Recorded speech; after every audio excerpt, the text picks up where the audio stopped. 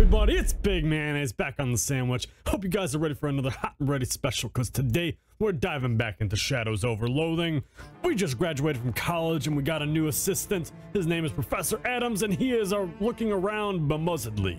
Talk to him. I don't actually want to do that. I'm gonna go back to Ocean City here real quick and get my main person, whose company I have come to enjoy immensely. Molly Buttons, that's the one. Sup, boss? Yeah, you know who he is. You know who we're talking about. Where's Molly? How you doing? Alright, so now that we have graduated at the top of our class, we're able to go to the library and get that book. Oh. This is like the person you see, talk to her? This is like, in the clown tent thing. Oh dear, you new here? Yeah, I'm Mayo. My name's Janet. Please don't be alarmed by my visible mechanical insides. I'm in no pain. Well, that's good, but isn't the immobility an issue? Oh, I'm perfectly mobile. I have wheels, and the robotronics department has provided me with some very nice telescoping arms. I'm just sitting down right now because with the majority of students on break, I don't have any books that need shelving. Oh, okay then. Anything I can help you with? I'm looking for a certain book. Would you say it's an important one or an easily replaceable one?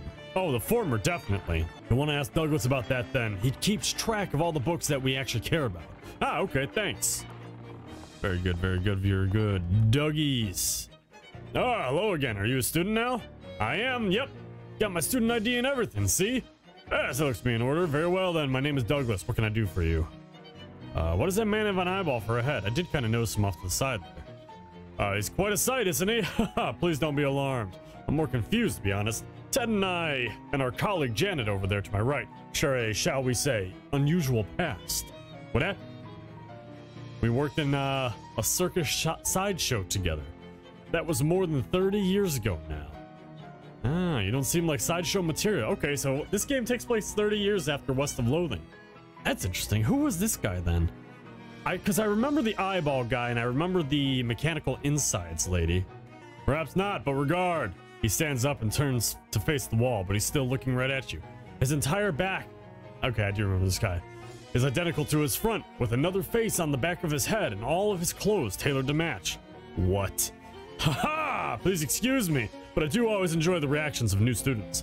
He sits back down to a chorus of cracks and pops as his joints reverse into new positions. Holy jeez. No, don't worry, it sounds much worse than it feels. A regimen of stretching exercise keeps me fit as a fiddle. Anyway, after the three of us escaped the circus, we headed to the east. The Institute took us in, out of scientific curiosity, and gave us work as librarians. How'd you escape?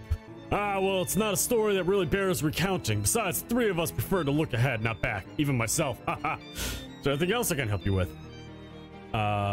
Yeah. Looking for a certain book. But this is going to sound dumb. I've been doing this job for years, and I assure you, whatever it is, I've heard dumber. Well, I don't know the title of the book or anything or what it's about. All I know is that it's a hardcover and about so big and probably an antique. Well, something of that size and age would be in our stacks.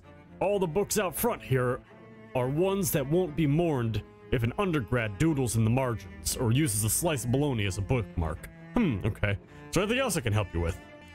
Nope. Okay, cool. Tall, wiry man with a single eyeball for a head glares at you as you approach. Hello. Doesn't say anything. Douglas calls you over. I'm afraid the stacks are off limits to undergraduates, faculty, and alumni only. So I have to pass all my courses first? Exactly. Once you have all 3 signatures on your course transcript, Ted will verify them and let you through.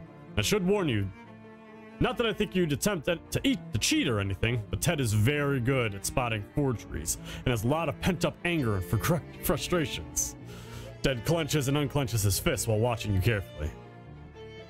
I got 3 signatures though. Yeah, Ted, your transcript, and he inspects it carefully. After a moment, he nods and hands you back to the transcript. He gestures to the door with a thumb. Thanks, Ted. Enter the stacks.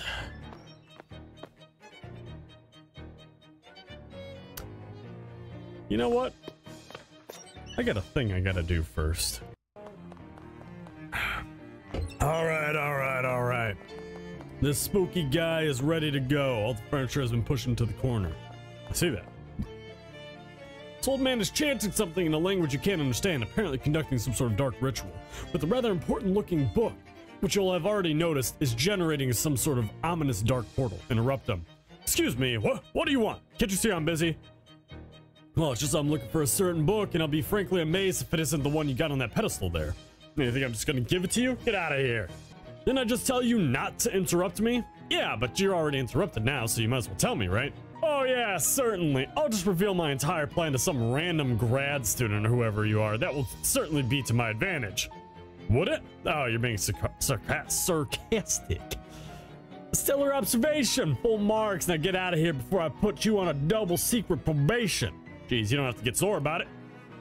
You know, I'm pretty sure you've got your focusing diagram wrong. Oh yeah? What do you know about it, Well, I know that square goes there and the hexagon goes there. You've got them switched. What? But... Oh, I get it.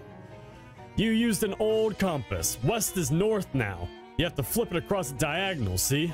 What? But that doesn't make any...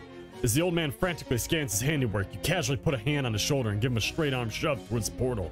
He stumbles and screeches in pain and terror as he's sucked into it with a whoosh, like a mouse caught by a shop vac. Jesus, and then portal vanishes with a quiet pop. Whoopsie daisy. Okay. What's all the way over here, though? Oh, here we go. Hobo code. Hobo relevant literature nearby. Get an item. Psychography of panhandling. Ooh. Ooh. Even though its subject matter is complex, this book is written in such a simple language that even a child hobo could understand it. Still, it's going to take an adult level of willpower to actually finish the thing. I might as well finish it. You study the book until you memorize a bunch of techniques for getting people to relinquish their additional meat. You got a perk, expert panhandler. You've learned what makes people tick, and more importantly, what makes people feel generous. Drop the book in one of SIT's pneumatic book return chutes so it can be of some use to the next prospective hobo. Rising balance lifts all ledgers. Yeah, something like that. I think that's the book we're looking for, actually. You can see it's got a little spooky stuff on it. Oh, wait, this is just a copy of the student handbook. Well, there's nothing unusual about it. Well, shoot. That cursed book has got to be somewhere around here, though. Yeah, let's go ahead and step through the portal first here, though. Nope. Incorporate it. Okay.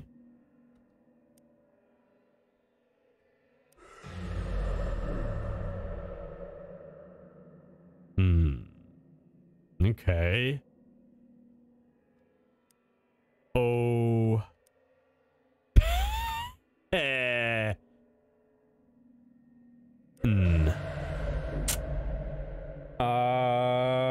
What else is there? What else is there? What else is there? I don't think this is the correct spelling. Hyun. Nope. Nope. Nope.